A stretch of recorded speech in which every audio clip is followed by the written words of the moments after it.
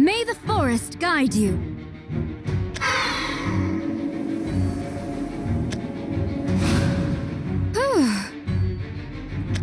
I think that was the last of them. Thank goodness. But it's only a temporary respite. The destruction of Naterra has already begun. Miss Delina, what do you plan to do once Managarmr is defeated? Without a way to stop Viridium Magna, you won't be able to prevent the world from ending. Now that is an interesting question. You mean to say you don't know? I'm sure my father has a plan in mind, but I unfortunately didn't inherit his gift for foresight. Doesn't the uncertainty of the situation cause you concern? Not in the least. I will simply do what I must. And what is that? My duty is to protect all life in Naterra. It isn't that I don't understand Managarmr's views. However... There she is! I found the Forest Princess! Take her hostage! However, in order to protect the lives of others, I must oppose those who threaten them. That is all there is to it. A sound cause. So what will you do, Erica?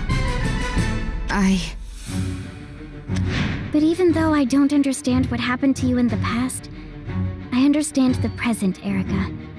I understand that you're hurting, here and now. Well, you're my partner, and you've held on this long. We've held on this long, because we've both got important people counting on us. I will start by finding Orisa. A wise decision, in that case.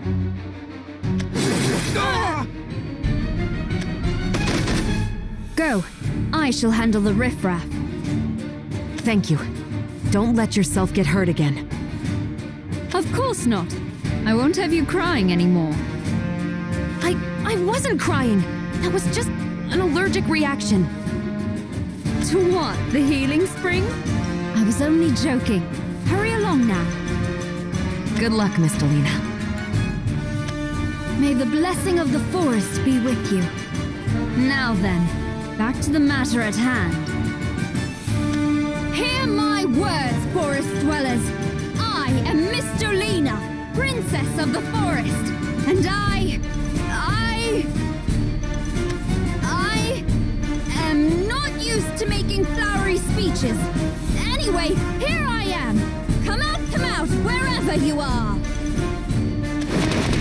Hey, over here! I found her! Sounds like you're feeling pretty confident, Princess. But I've got bad news for you. Today's the day we catch you. I will not be your hostage. Not today, not tomorrow, nor the day after that. I will take up my blade to ensure that our world continues to prosper.